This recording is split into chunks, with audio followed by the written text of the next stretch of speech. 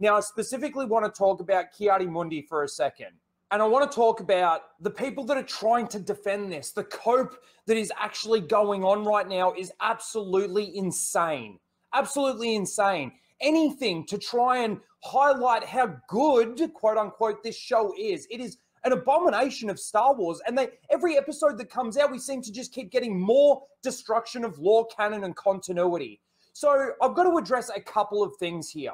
First of all, I put this tweet out there just stating that Ki-Adi-Mundi shouldn't even be alive during this period. He was born 93 BBY. If you don't know what BBY is, it's before the Battle of Yavin. And the time period of the Acolyte takes place 132 BBY.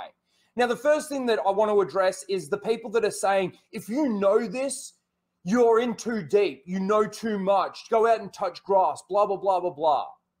It's not like that. I didn't know that Ki-Adi-Mundi was this old or this young and shouldn't even be alive during this period. But what happens when they put somebody like this in there? People go, oh, well, we're talking 100 years before Revenge of the Sith. Would he have been alive then? And they go and check, they do their research and they check it out. And then they find that no, he was born 93 BBY and he shouldn't even be alive. We're 40 years too soon in regards to seeing him, right? So I put this tweet out there, obviously that Ki-Adi-Mundi was born 93 BBY and the events of the Acolyte take place 132 BBY.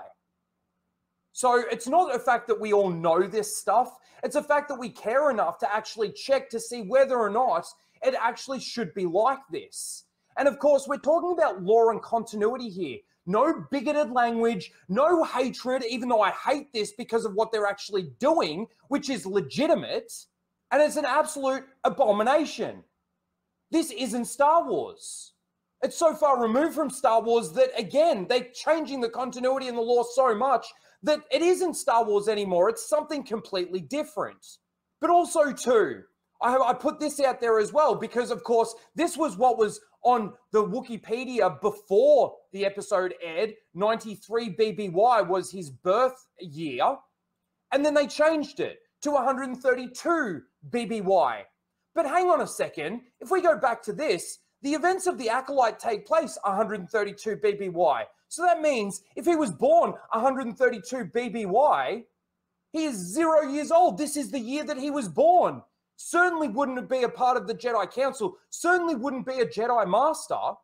He's just being born. So this is the cope and this is the adjustments that they have to try and make to the canon and the lore and everything. And then, of course, there's people out there that say Legends was never canon. Well, guess what, guys? Disney thought that Legends was canon because they de-canonized it.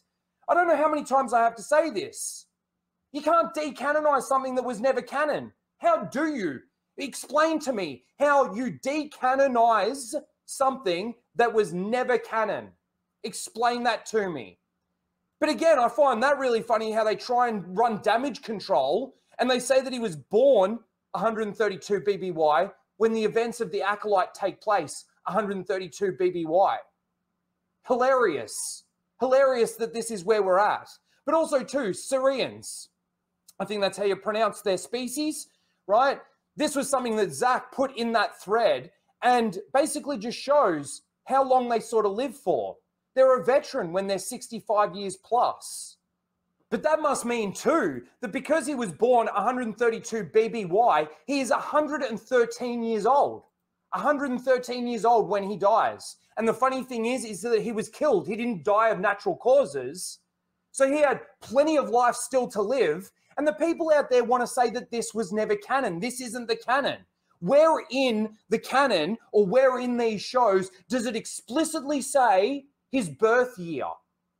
These are the justifications that are now coming out. So if you guys want to use this as your reference now in regards to look, because there's been people out there that have said this, look, it's 132 BBY is his birth year. Where in the show did it explicitly say? It must have said it in this episode of The Acolyte. It must have said that he was 132 BBY was his birth year. And you know the funny thing too is that I mentioned Plo Koon was in this episode as well, right? And I heard that Plo Koon was in this episode. You know why people aren't talking about that? because he lived to be 185 years old. Is that not canon because it doesn't explicitly say in one of the episodes, one of the movies, or one of the episodes of television? Is that no longer canon anymore? Is the how the species live and the terms of their life, their lifespan? These are all things that have been really well thought out by George, by the original creators of this stuff. And they've specifically given species certain lifetimes, certain lifespans, and things like that.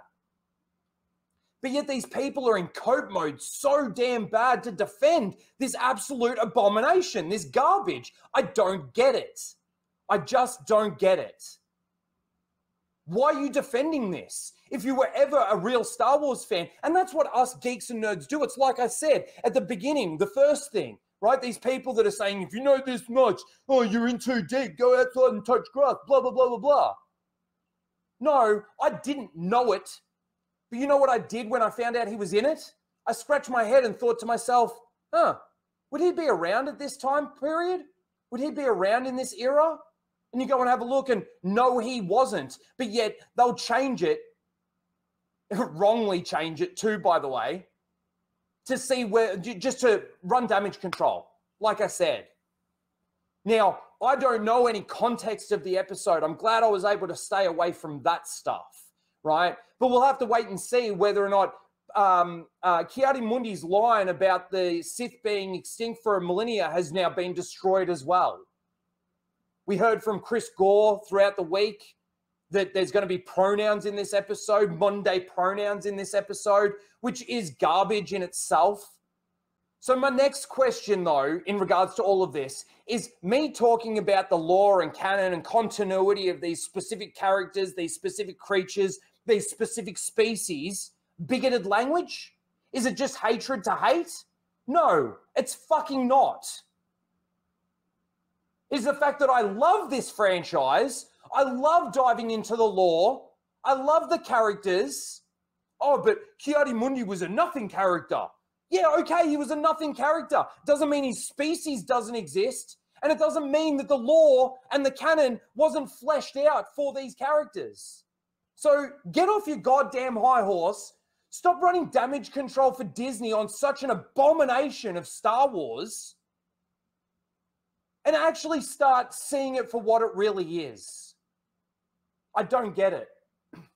I just don't get it. The funniest part of all of this is this bit, the damage control that they tried to run by changing his birth year. 132 BBY, and this takes place 132 BBY. So he's 0 years old in this moment in time. What an absolute joke.